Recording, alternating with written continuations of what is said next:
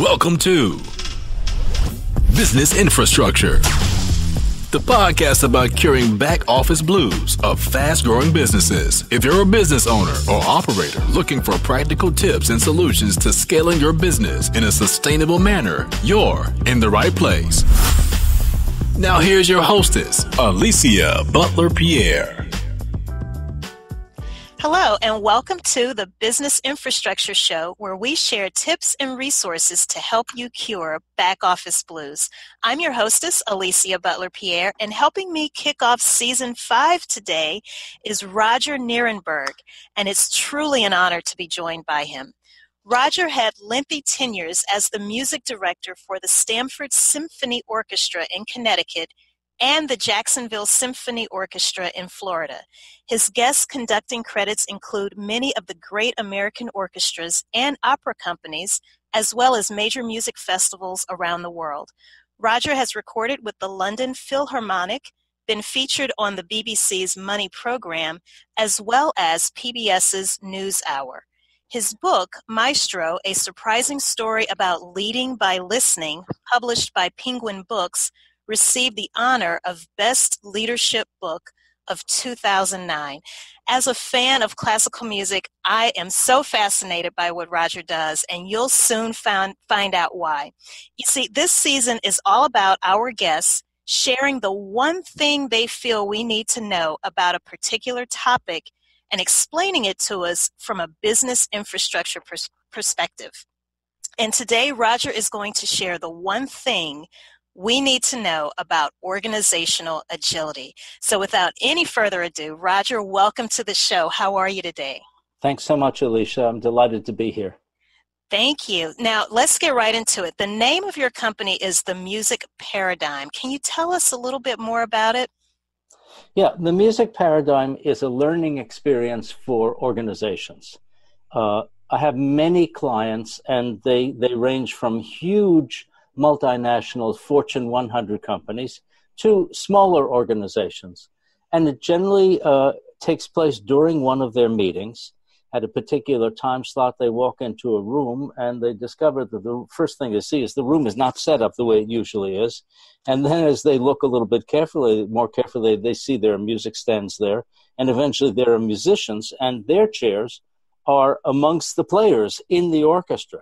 So they're sitting with them, and then I get introduced, and I lead them through a 90-minute kind of tour of the orchestra. But the tour is full of not only demonstrations, but also kind of role-playing exercises for the musicians, which are spontaneous. The orchestra is not prepared for what I'm going to ask them to do. So they can tell, pretty quickly, the audience can tell that this is not rehearsed. And therefore it has a kind of, it's disarming because it's so obviously real. And what I've done is, in advance of this meeting, I've consulted with the organization to find out what their ambitions are and why they're holding the meeting, what a success picture would be like, and also what are the challenges that are facing them, what's holding them back. And the role play exercises that I designed for the players are designed to grow spontaneously in the orchestra the same organizational issues that are alive in the client organization.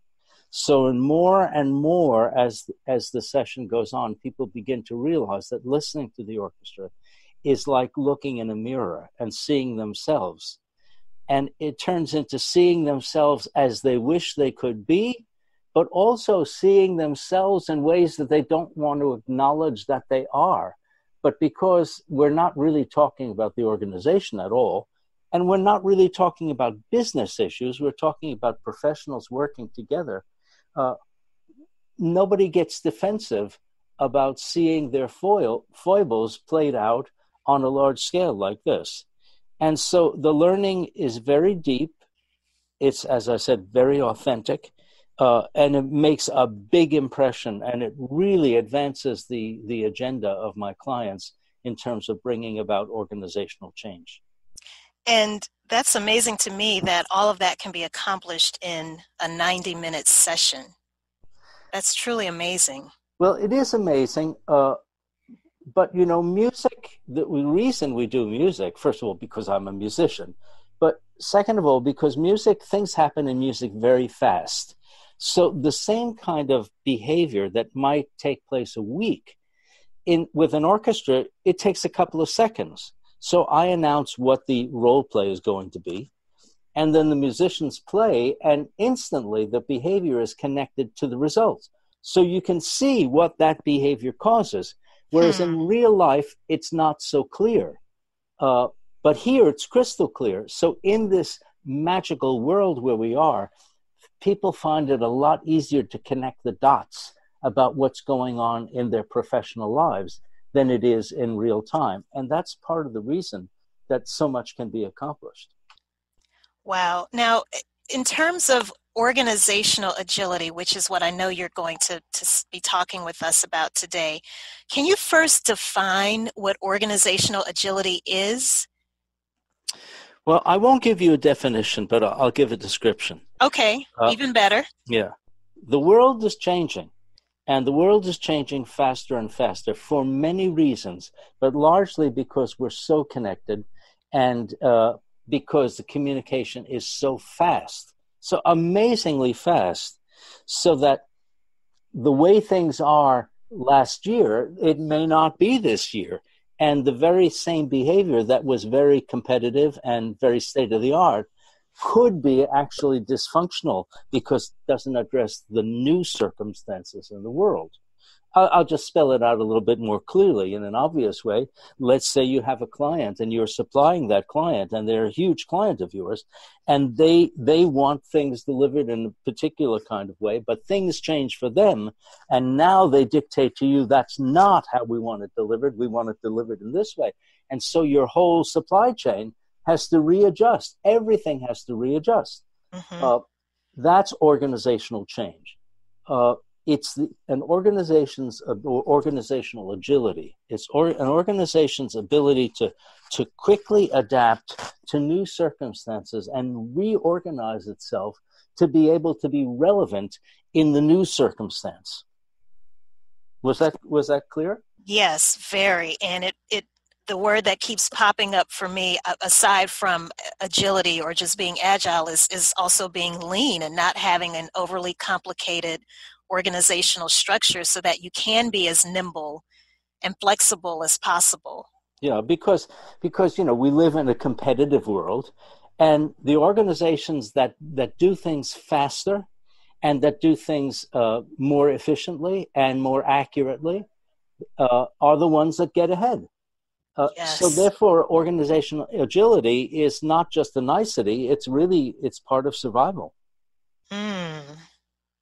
Absolutely. Now, in your opinion, based on the work that you do, what is the one thing that you think we need to know about organizational agility? I don't know whether I can figure out the one thing. If you had to just pick one thing to take a kind of deep dive on, what would that be? I would say that the leaders of the organization should not be blind to the competencies and capabilities of the workforce. Because it's very easy to focus on the things that you tell the workforce to do and that you measure and that is part of the success. But that may be just a part of the skills that your people have. And if you reduce them into simply following the directions that come from you, then what you'll be doing is blocking out their ability to find ways to get things done faster and more efficiently and more accurately, because the leader sits in one world, at the top of the pyramid. The workforce sits, what will I call it? The leader sits on the podium. The workforce sits in the chairs of the orchestra, and the world in the chairs is different. The reality in the chairs is different. And when leaders are blind to that reality, that blindness, it slows down the ability to innovate, in addition to which it reduces the initiative of the workforce. And all those things, that slows down the organization. It slows down it numbs their eagerness to do things better. Instead, they do things the way they're told. That is powerful. Very powerful statement. Now, if we could attempt to tie this or link this somehow to business infrastructure, and for those who are listening to this show for the first time, business infrastructure is simply a system for how you link your people, your processes, and your tools to ensure growth in a profitable and sustainable way. So, Roger. Now, that's a good definition. Thank you. Now, when it comes to, again, organizational agility, and if we could speak as broadly and generically as possible, if we can, when it comes to the people, obviously there's the leadership as you've been talking about, as well as the workforce that you've been describing. What are some processes that you can think of that, if you're trying to talk about having a company that is very agile, what are some key processes that you can think of that an organization should have in place? Well, I don't know whether this is a process, but if you want agility, then organizational transparency is really important, which means that if you imagine, let's say, all of your workers in one particular office, and they're all in little cubicles, and they're blind to what's going on in the next cubicle, and everybody's doing their work, but they're blind to each other. Contrast that to a place, a workplace in which people are aware of what's going on. And so because of that transparency, they see connections that enable things to be done more quickly.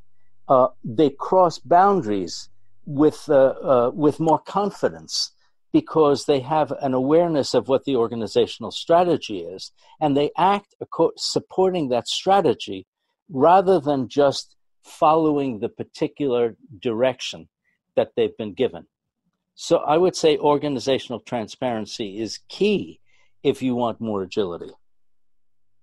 Got it. Now, in terms of tools, and I know that's probably not a fair question, but one of the things that's coming to mind for me as I listen to you speak is, obviously communication is so important. And I know there are a lot of tools out there to help facilitate more instant type of communication. So there are tools like Slack.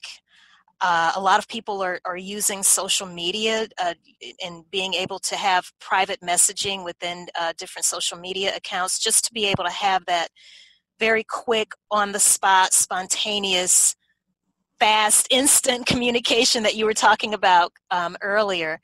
Are there any other tools that you would recommend to help a company achieve this organizational agility? Well, when people can see the work that other people are doing, like the sharing of documents, and the attitude, the dysfunctional attitude of they don't need to know about this. This only applies to this guy. This applies to this guy. This applies to this woman. And they don't need to know what each other is doing. Then that fosters an attitude that encourages the silos and the walls coming up.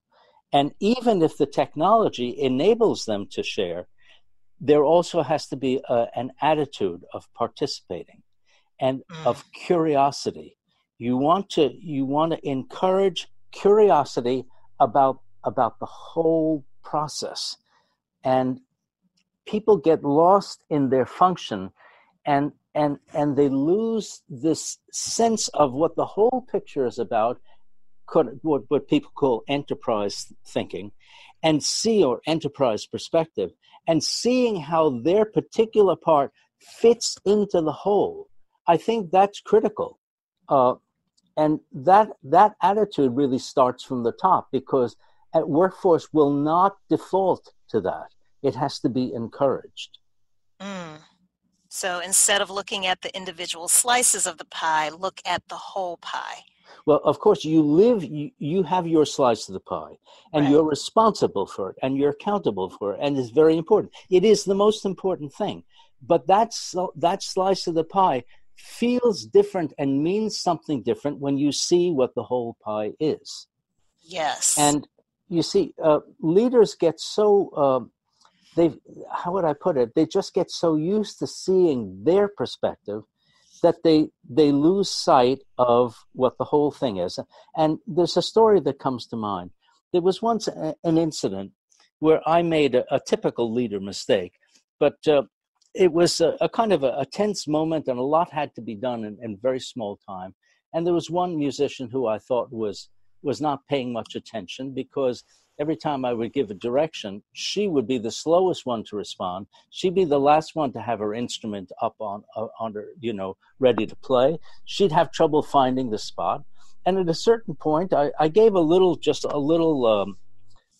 what would I say? I called her out, and it was a little stinging that I did. And man, was she mad after that rehearsal. And she came up to me, "Don't you dare talk to me in that way." And I thought, well, look, I had to wait for you all the time. And what I discovered was that there was a fan that was on nearby where she was, and I didn't hear it because it was far away from me. I didn't know. And it was noisy, and she couldn't hear. She couldn't clearly hear the directions. Now, when I told that to somebody, it said, well, why didn't she complain about the fan? But here's the key thing. The default for the workforce is they will not complain. They don't. They don't feel that kind of empowerment. They don't feel that kind of initiative. Rather suffer and make the best of it. So that's why the attitude is so important. That the leader has a lot of creativity, curiosity, imagination about what's going on at that worker's desk, and what are those circumstances, because it could mean something very different, than it does to you. It could fall within your blind spot, and that's an example of how. It's so important for the leader to take accountability for the transparency within the organization, because you cannot expect the workers to do it.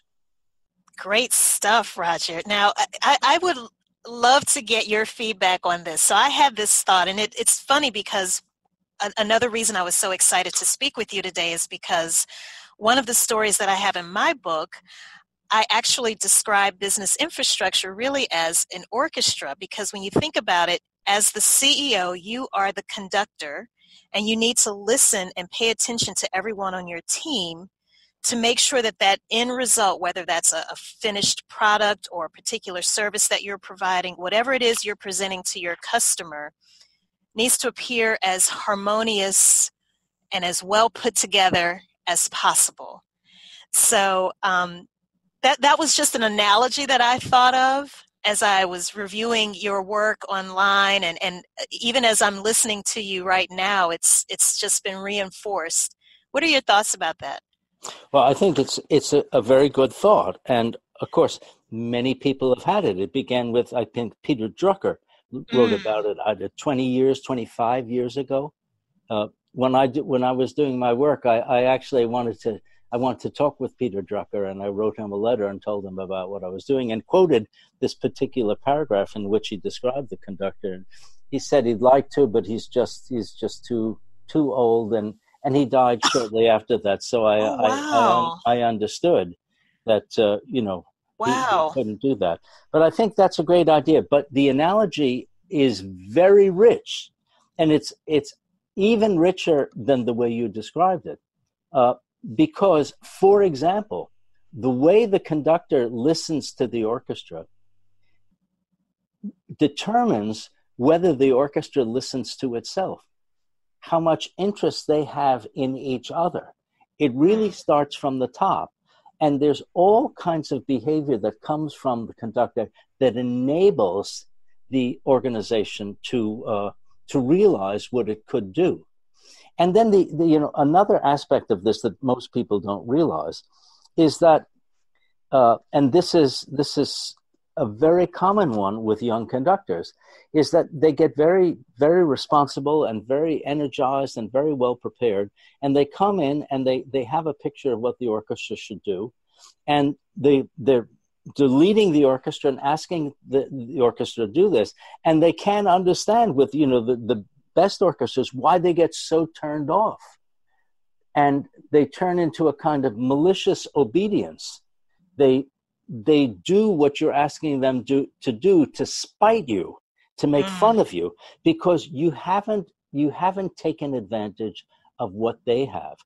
And the great conductors, they all write about this, how they had to learn to listen to what the workforce is offering and the ideas that they have, and then to supplement that, but to use that. And especially for the young leader, they don't really think about that, and that type of leadership is not taught. But anybody who's an experienced conductor and has worked with great orchestras knows that that's really important. Well, this is a great place to take a break and hear a quick word from our sponsor. And when we come back, I would like to learn more about your book, as well as hear about any resources that you could recommend for us to learn more about organizational agility. Today's episode is brought to you by Equilibria, an operations management firm specializing in business infrastructure for fast-growing small businesses. The faster your company grows, the more people you will need to add to your team. Without clarity on what should be done, who should do the work, and when, where, why, and how, your business is guaranteed to miss the mark in customer, employee, and vendor satisfaction. Equilibria can develop a business infrastructure that calms the chaos and provides a recipe for sustainable success. Visit eqbsystems.com today. Mention the Business Infrastructure Podcast for a free 30-minute phone consultation. eqbsystems.com. And we are back with Roger Nierenberg. Roger, before that break, you were telling us about the one thing we need to know about organizational agility and how that kind of connects and ties into business infrastructure. Can you tell us a little bit more about your book? It's called Maestro, A Surprising Story About Leading by Listening. Yeah, well, many people suggested that I should write about the work that I was doing because people found it so interesting, and so it took me a long time to figure out how to do it, but I finally managed to write about it by creating a kind of a fable. But the fable is based in fact, but it's the amalgamation of many client experiences. And it's a story about an executive who he's so effective as a team leader, and he has such brilliant success that he gets appointed to a new leadership position much higher. But here in this position, he discovers that unlike on his team, where he was the best at the skill that he was leading them in, here, all of his team members are much better at what they do than he is and know much more about it. And furthermore, they've been with the company longer than he has, and they just don't accept his leadership. It has no traction. He announces things, they institute things, and things don't change. And then he gets a kind of a warning from his boss that the word in the grapevine is that it's not going well in that division, and it's because of him.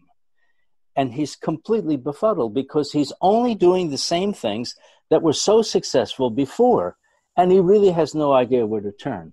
But then he overhears a conversation between his daughter's violin teacher and his daughter, in which the teacher is describing this wonderful leader who's come to his orchestra and is so effective and gets these kind of ordinary professional musicians to act like one. And so he corners the violin teacher and says, who is this guy? What does he do? And he says, well, you got to see it. I can't explain it. So he sits in on a rehearsal with the conductor, and he thinks he's figured it all out. But by the end of the rehearsal, he realizes that he doesn't understand it at all, that there's something very special going on there, but he can't understand it. So he asks to talk with the conductor. So the following chapters begin with there's some kind of organizational and leadership challenge that is he doesn't know what to do with at work. He goes to rehearsal. He watches the conductor rehearse the orchestra. And then the conductor does things that he finds very counterintuitive and counter to what he thinks leadership ought to be. So then he talks with the conductor, and the conductor explains his ideas about why, for example, it's not always the best idea to tell people what to do. He can't understand. He says, what's wrong with telling people what to do? The conductor says, well, yes, you can tell people what to do, and they will do it, and you will get results, but they will never be the best results. And over the course, so there are a number of chapters like that, and over the course of the book, he completely changes his understanding of what makes leadership effective, and it all is based on the ideas the conductor is teaching him. That's the book. Wow. So make sure you pick up a copy of that for those of you who are listening. Is that available on Amazon? It is, certainly. Okay. Yeah. Awesome. Now, do you have any other resources that you can share with us where we can learn more about organizational agility? Well, there's my own website, which is musicparadigm.com. And on that, there are blogs that I write. And as a matter of fact, that incident with the violinist with the fan, there's a blog about that. And I think that I certainly write about organizational transparency. So they're my own blogs, and there are other things. There are videos and resources on that website. Beyond that, there's all the books that I've read, and I wouldn't even know where to begin, because in the course of my work, I'm meeting a lot of thinkers about organizational dynamics. And I try to learn as much as I can and incorporate them.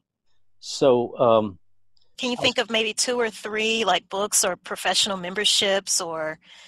Well, for example, I was talking today with a colleague about a book by Ron Heifetz called "Leadership Without Easy Answers," and I wrote a blog about that. And I'll say just a couple of words about it. He talks about the difference between 2 types of leadership challenges. One is what he calls a technical challenge. And in that kind of challenge, let's say, your car breaks down, and what you need to find an expert who can fix that. And you find the right expert, and that expert does the job. And there are a lot of challenges like that. But there are other kinds of challenges where there is no obvious answer. It's a real problem. It has to be dealt with. But there's nowhere you can find out how to do it. And it's not something that one person can solve. It requires a lot of people adapting to a new reality. And he talks about that and what are the leadership behaviors that work in that situation. So I read that quite a while ago, and I found that incredibly useful. Another book is this classic by Peter Senge, The Fifth Discipline, which is about systems thinking, about seeing organizations as living systems rather than kind of machine model in which, if you put all the parts together, the machine works. But this is more like in which the whole acts differently than the sum of the parts. For example, like with acupuncture, if you have if a pain or a dysfunction presents in one place, you don't necessarily go to that place to fix it. You go to some other place in the whole system and stimulate the system, and the system, it organically takes care of that. So I think about that a lot, and I use that in my conducting. And many people think about that with regard to organizations and leading organizations. This is great. I'll definitely make sure we get links to all of these books as well as your website, and in particular your blog on our website. How can people get in touch with you?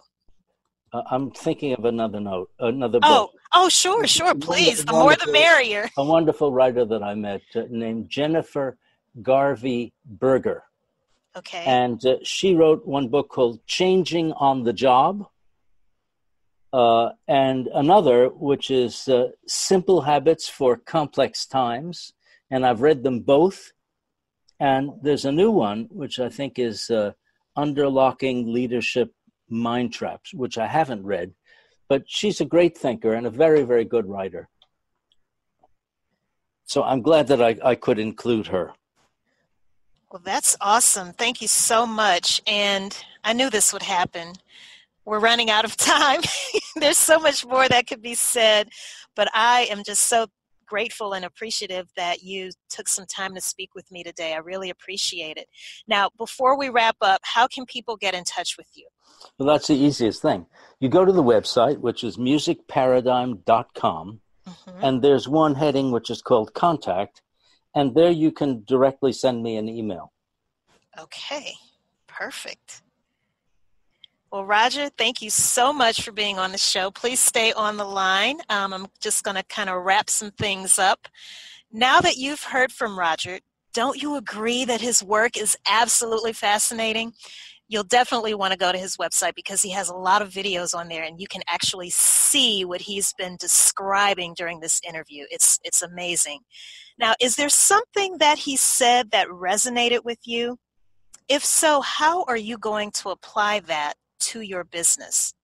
As a reminder, Roger told us that the one thing we need to know about organizational agility is that leaders should not be blind to the competencies and capabilities of their workforce. As the leader, you can block ways to do things more efficiently without even realizing it. And when you do that, it slows down your ability to innovate. This actually can numb your workforce's eagerness to innovate. Transparency, he told us, is so important. And remember, just because people sit next to each other, let's say in cubicles, it doesn't mean that they actually know what each other does. They can still be blind to what is going on throughout the rest of the organization. One way to combat this is to make sure that you have as much transparency embedded in the day-to-day operations as possible. That includes sharing documents, having an attitude of sharing, so that people can be curious about the whole picture. As a leader, don't have that tunnel vision. Those blind spots can come back to haunt you. If you want to learn more about Roger and how he can help your company with organizational agility, definitely reach out to him at his website. It's musicparadigm.com. Make sure you click on the contact page and fill out the form. Click that submit button, and you will officially be in communication with him. As a reminder, we will have links to all of the resources, the books, as well as Roger's book and website and his blog that he shared in today's interview. We'll have all of that information in the show notes at businessinfrastructure.tv. Did you know that we also have a YouTube channel? Yes, that's right. You can now find this show on YouTube. You'll also be able to find a link to the channel at businessinfrastructure.tv. So make sure you go there, subscribe, and click that notification bell so that you'll know when the next episode airs. Thank you so much for tuning in. Remember, stay focused, be encouraged. This entrepreneurial journey is a marathon and not a sprint. Until the next time. Thank you for listening to Business Infrastructure, the podcast about curing back office blues with Alicia Butler-Pierre. If you like what you've heard, do us a favor and subscribe, leave a rating and review, and more importantly, share with your colleagues and team members who could benefit from the information. Join us next week for another episode of Business Infrastructure with Alicia Butler-Pierre.